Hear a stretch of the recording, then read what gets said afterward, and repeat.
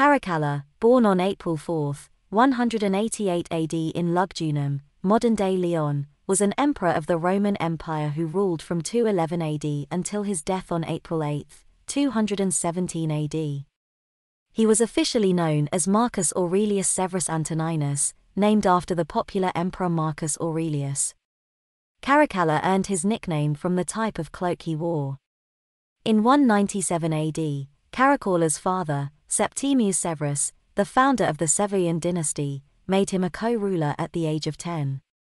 After his father's death on February 4, 211 AD, Caracalla and his younger brother Geta became joint emperors. However, in December of the same year, Caracalla had his brother Geta killed and massacred Geta's supporters in Rome, becoming the sole ruler. Caracalla's focus was mainly on military matters, and he favored the soldiers by doubling their pay, following the path his father had taken and anticipating the era of the soldier emperors.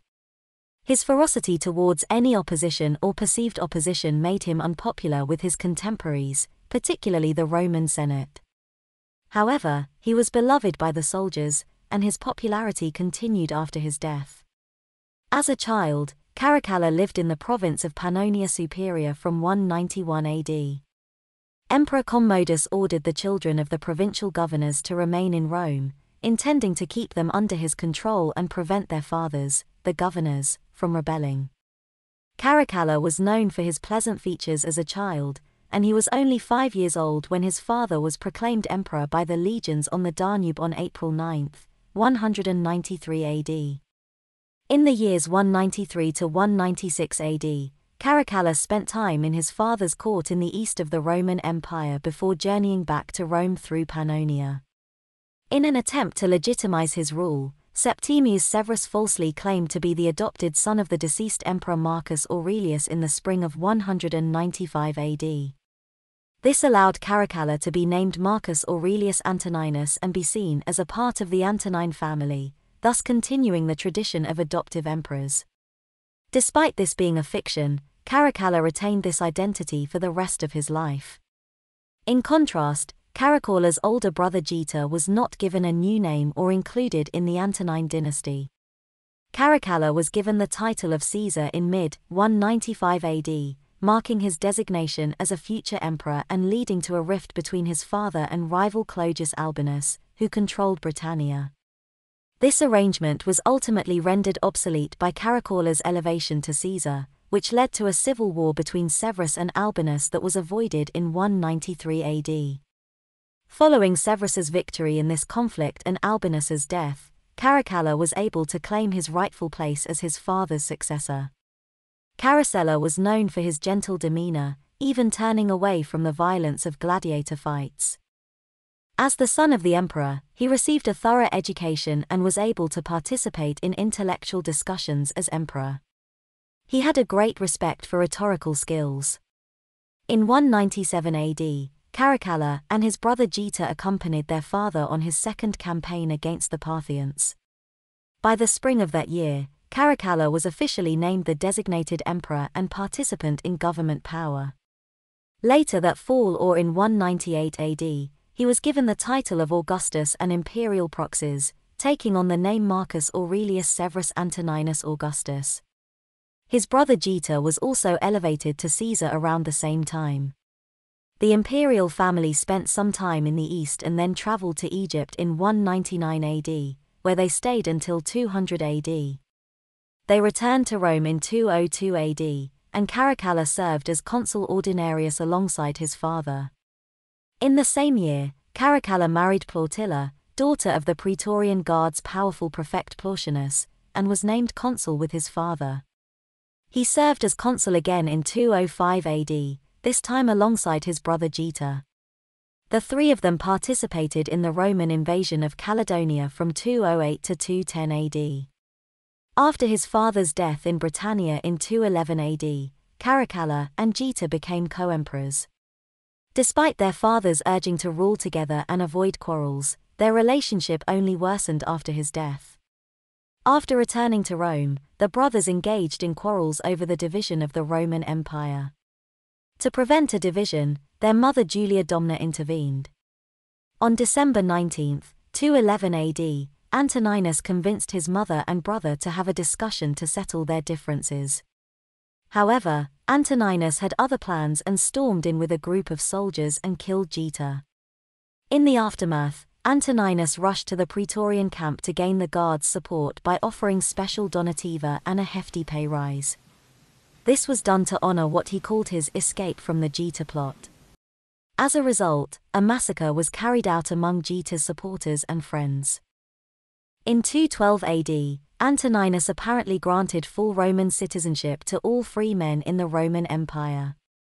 This decree is often referred to as the Edict of Caracalla, and is only mentioned in one sentence by historian Cassius Dio. This was the reason why he made all the people of his empire Roman citizens. In appearance he honored them, but his real aim was to increase his income, for non-citizens were exempt from most taxes. In 213 AD, Antoninus launched a series of campaigns in Germania and emerged victorious over the Alemanni. During these wars, he often wore a Celtic soldier's cape called Caracallus, which earned him his nickname, Caracalla. In 214 AD, he departed for the eastern part of the empire while displaying increasing signs of mental instability. He developed a delusional identification with Alexander the Great and staged elaborate military spectacles with an army of 16,000 soldiers dressed in attire from centuries prior, as well as soldiers from Sparta and elephants. He reenacted the wars of Troy, cast himself as Achilles, and his friend Festus as another character. He orchestrated his own death through poison to coincide with a grand funeral for Festus. During the same year, he traveled to Alexandria and caused a brutal massacre of unarmed civilians for several days, allegedly in response to mockery directed at him. However, this justification is widely questioned. Meanwhile, the famous baths of Caracalla in Rome were completed, marking a significant achievement during his reign. Inspired by his hero Alexander the Great, Caracalla launched a campaign against the Parthians and crossed the Tigris in 216 AD. He demolished numerous cities en route and exploited the feud between two pretenders to the throne. The resistance to his erratic rule grew so strong during these battles that he was ultimately assassinated on April 8, 217 AD near Carrhae by a conspiracy led by Macrinus, the prefect of the Praetorian Guard. Modern accounts of his death rely heavily on the detailed description provided by Cassius Dio, which is widely accepted as credible in academic circles. Caracalla appointed Praetorian prefect Macrinus, who lacked military experience and was of non-senatorial descent, to a key position. According to Cassius Dio, in the spring of 217 AD, Macrinus found himself in a dire situation. He had heard of prophecies promising him imperial dignity, which had also reached Caracalla. In addition, there was a written notice on its way to the emperor. This posed a mortal threat to Macrinus, who likely saw it as an intrigue. To protect himself, he conspired with disaffected individuals to assassinate Caracalla. The attack on Caracalla was carried out on April 8, 217 AD, by three men, Evocatus Julius Martialis, who held a grudge against the emperor after a demotion, and two Praetorian tribunes. While Caracalla was on his way from Edessa to Carrhae, Martialis approached him under the guise of saying something and stabbed him in the back. A Scythian bodyguard of Caracalla killed Martialis with his lance, but the two Praetorian tribunes arrived and finished the murder. This event marked the end of the Severan dynasty in the male line. It took several days of convincing, but the soldiers eventually proclaimed Macrinus as emperor on April 11, 217 AD. Caracalla was buried in Hadrian's mausoleum in Rome. Thanks for watching this video. If you like the video, please subscribe to our channel.